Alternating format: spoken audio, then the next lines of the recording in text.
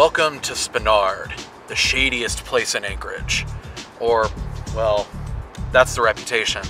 No, actually, it was the reputation. They've cleaned this place up a little while back. But you know, there's still this sense of sleaze and weirdness just permeating the neighborhood nowadays. I mean, this is where all the city's strip clubs and bars and pawn shops used to be. And it's also home to some of the more popular businesses here in town. I mean, that theater pub place from the Snake Eater episode is right down the street. It's kind of disgusting, but there's also something kind of homely about it. This place has this weird, nostalgic pull that I can't seem to escape. Everyone is a bit surly, but they know your name. It can be intimidating, but to those who know Spinard, it's a pretty welcoming neighborhood. Every building has history. Fun, weird, stupid history. Likewise, the game we're about to talk about today has a kind of edge to it. People are unfriendly to you, almost to a comedic degree. But, you know, if you stick with it, it grows on you. And it turns out that, like Spinard, Paper Mario: The Thousand-Year Door has some really interesting stories to tell you.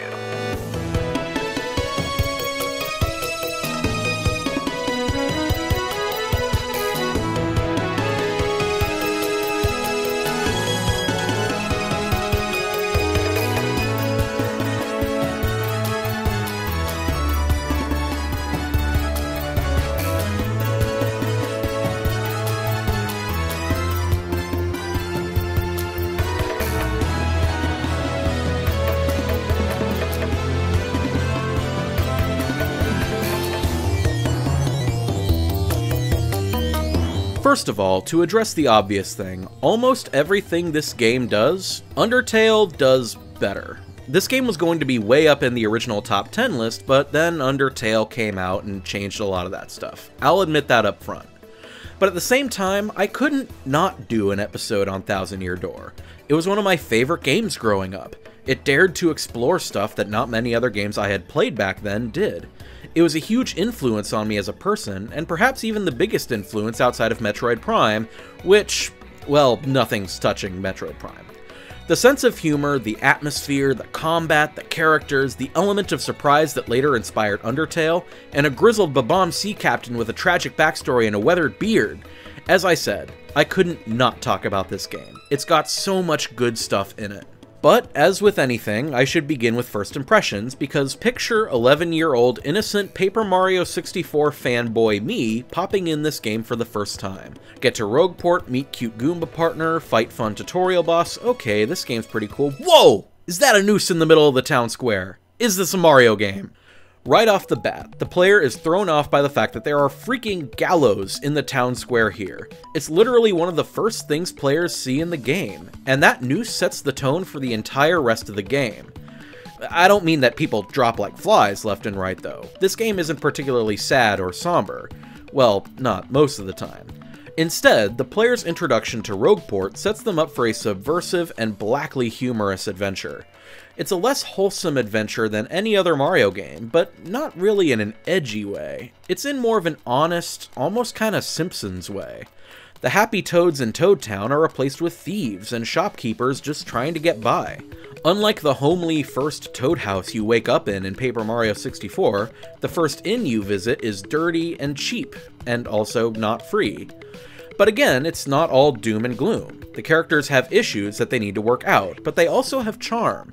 The whole game has a tough, enjoyable attitude, right down to the old lady chef who chews you out for stepping on her contacts. It's not just Rogueport. Just about every nook and cranny of this world is bursting with personality. Petal Meadows borrows the whole senile mayor with a dark secret shtick from the first Paper Mario. Glitzville makes for an awesome parody of the WWE. Twilight Town, for all its creepiness, is actually full of legitimately sweet people. The XS Express is filled with snooty aristocrats. And let's not forget the great and glorious Bob-omb Cannon homeland. Explode well for great exploration of Moon and interference of Mushroom Kingdom elections. Okay, point is, this is a far cry from Nintendo's traditional level design philosophy. I'm sure you've heard people talk about how for Nintendo, form follows function. The levels in Splatoon look like 90s skater parks because they tie in with the graffiti gameplay. We want Donkey Kong going on this massive roller coaster ride, so let's put him in a minecart. The shrines in Breath of the Wild all look the same because, let's face it, it'd be really hard to hand make 120 mini dungeons and make them all look unique. Look, none of that is bad, of course. Hell, Breath of the Wild is my favorite Zelda game.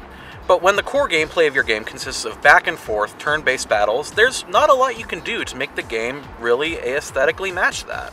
Actually, I take that back. The battle screen incentivizes stylish play, so of course it looks like a theater, and that's cool, but that's beside the point. The worlds in this game, aside from a few scenarios here and there, don't really match up with the gameplay in any significant way. It wouldn't make any sense to find a pair of butt-stomp shoes in the middle of an old tree, nor would it to solve Agatha Christie mysteries with a talking penguin in a game where the primary gameplay engagement is classic turn-based RPG combat. I really do hate to say it, but I think it's the truth. There's not a whole lot you can do to make an old-school turn-based RPG system interesting anymore. There are exceptions, of course. Undertale shifts the focus from attacking over and over again to trying to solve the enemy's problems. And Persona 5 makes it look really, really slick. Review pending, I promise. But even if the battles look slick in Persona, you're still only hitting monsters with their weakness, knocking them down, and then either asking them to join you or playing the cool all-out attack movie, and then going back to the overworld. It looks fantastic, but there's only so many times you can watch it before you're begging to stop grinding and go back to mundanity, where the real content is at. It's kind of the same case in Thousand Year Door. Yes, the game does incentivize cool button presses and maybe even a little bit of improv here and there to find out where the stylish timings are, but in the end, you're still taking turns attacking each other for the most part. And if that were the game's primary form of engagement, the game as a whole would not have left that much of an impression on me. But thankfully, it's not the only form of engagement. The game is too busy showing you how different it can be from any other game on the market, and the effect is so good that you end up ignoring a lot of those flaws. Remember what I said back in my Deus Ex video? But even though this game does have serious flaws, I still love it to bits. A lot of people do.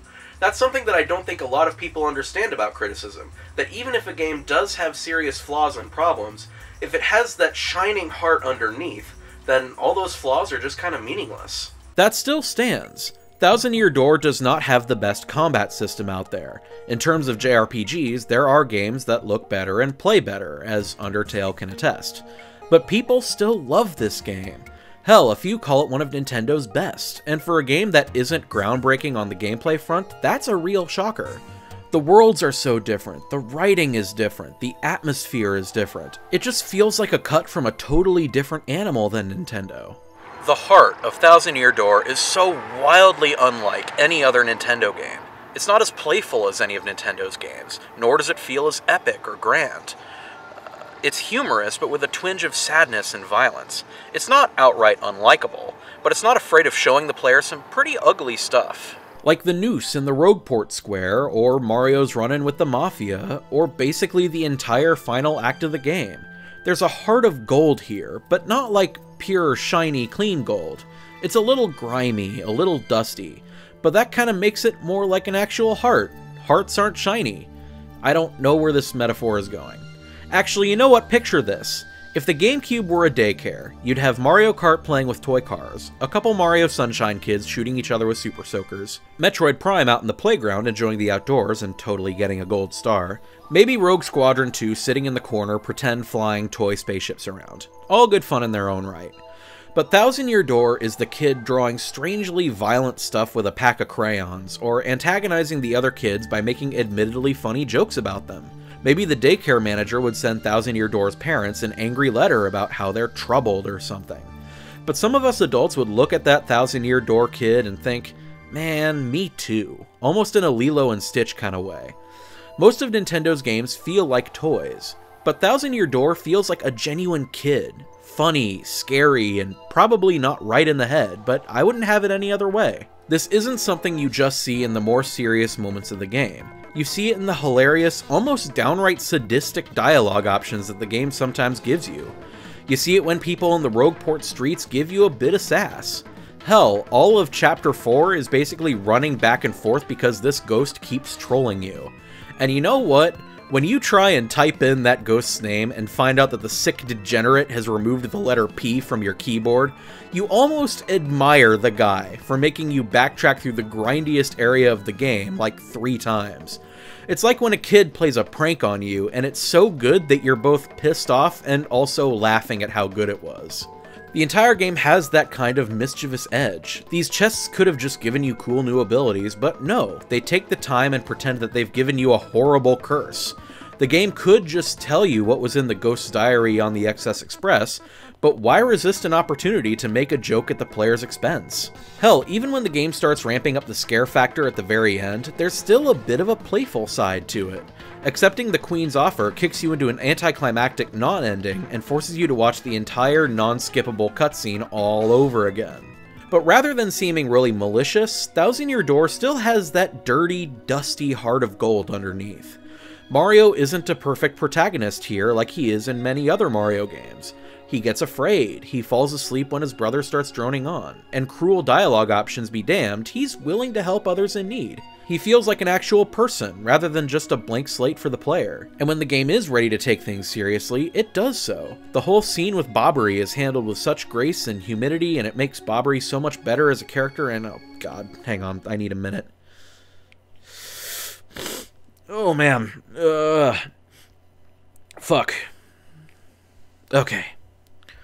The same is also true of the other characters, like Vivian. Even without the transgender context that was removed for the American version of the game, yeah, transgender issues in a Nintendo game, who'da thunk it, everybody can sympathize with being that one person in a group that doesn't quite fit in, who always kinda takes the brunt of the abuse.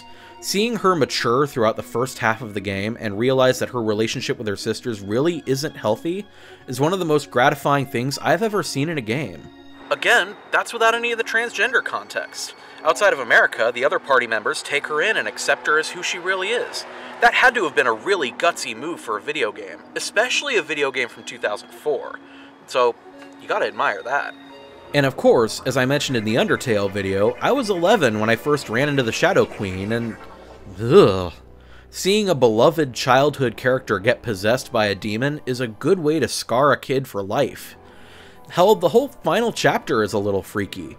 After 7 other chapters of exploring pirate caves, professional wrestling tournaments, moon bases, and other really cool places, the game takes a jarring turn into creepy and unsettling. The atmosphere really sells the idea of an ancient, untouched sanctum of pure evil. Especially this last room before the final boss rush, when the color palette changes and the music just suddenly goes silent. That freaked the hell out of me when I was a kid, and I had played Metroid Prime up to that point. Like, you know that scene in Undertale where you're eating dinner with Sans and he just very suddenly tells you he could kill you where you stand? Where you suddenly realize that this jokey, funny guy is actually really genuinely dangerous? Yeah, imagine that in room form. In a Mario game. I've talked at length before about how Paper Mario as a series, and also a few other games, are sometimes defined by the element of surprise. They appear unassuming on the surface, but once you pop them in and start playing, they use that kind of humorous, scary, or sad shock value to reinforce their themes. Undertale does this really well. It wouldn't be my second favorite game if it didn't. The Steam store page makes it look like just another pixel art RPG, but once you start playing, it plays with those expectations to make you think about RPG design, pacifism, morality, and family. Thousand Year Door doesn't dedicate itself to those themes as deeply as Undertale does, but it still effectively plays with your expectations about a Mario game. After all, this game can make you laugh, cry, or even wither in fear, but who would expect that from a Mario game of all places? That makes its emotional effect on the player even stronger. It's like going to a Disney movie and unexpectedly being treated to a story about racial prejudice. Or going to a Captain America movie only to find a complex narrative wherein Cap can no longer identify with American ideals. They could have made any old crime drama or political thriller, but when you throw recognizable faces and talent like Disney or Captain America behind it, for the sake of defying audience expectations, it has a much greater impact. You've effectively taken something the audience is used to and placed that into a situation that is far deeper and more nuanced than they're probably used to. You could see it as a way of easing the audience out of their comfort zone, but this messing with expectations could also be a tool to force audiences to think critically about stories and settings that they're used to. Or it could make the emotion within the story resonate more deeply with the audience. Paper Mario: The Thousand Year Door does all those things, and I find it fascinating that it did so a mere 3 or 4 years after the first Paper Mario came out. The first Paper Mario is also fun, but it wasn't nearly as subversive as its sequel. Story and character-wise, it was a pretty standard Mario adventure. It's also fascinating because the gameplay in Paper Mario is very simple compared to other RPGs at the time, making it a good entry point for very young people who want to play an RPG. Like I was, when I first played it at age 8. Mario is a franchise that many children are intimately familiar with, especially now that he's got his own mobile game. So even at a really young age, people have expectations regarding this character and this setting. So imagine a small kid, hot off his favorite Mario game, playing the Thousand-Year Door for the first time 3 years later. Those deep-rooted expectations are exploited here for real emotional value. And it's even more effective since it's with a character that's been with them since the beginning of their gaming lives. That's the kind of thing that leaves an impact. A part of me debates whether this game is really as good as other JRPGs or if I just experienced it at the right time. I like to think both. This game is both well designed and well written, but it becomes so much more so with those nostalgic expectations of other Mario games. The characters in this game are vivid and wonderful. The narrative is straightforward but packed with twists, clever jokes, and some genuine emotional weight. It's willing to make fun of itself and also willing to dip its toes into some real nightmare fuel and black humor. If Thousand-Year Door were a person, we'd question their sanity. We'd complain about their jokes, and we'd probably be a little worried about their sense of humor, but we would love them all the same. Not a lot of games feel as human as Paper Mario: The Thousand-Year Door. Not a lot of games have that flawed, grimy, and also pure and enjoyable soul. Sometimes it's those kinds of games that we really need. A big part of that is nostalgia, but under my circumstances, this game still resonates with me. And it still resonates with a lot of people. It'll stand the test of time because it tested so many people on their love of Mario, and it'll continue to do so for young audiences still discovering Mario today. It plays with those expectations in a memorable and impactful way, and it'll continue to do so as long as Mario's around. So here's to you, you lovable, scary, funny, sad mess of a game you. We love you. Don't ever change.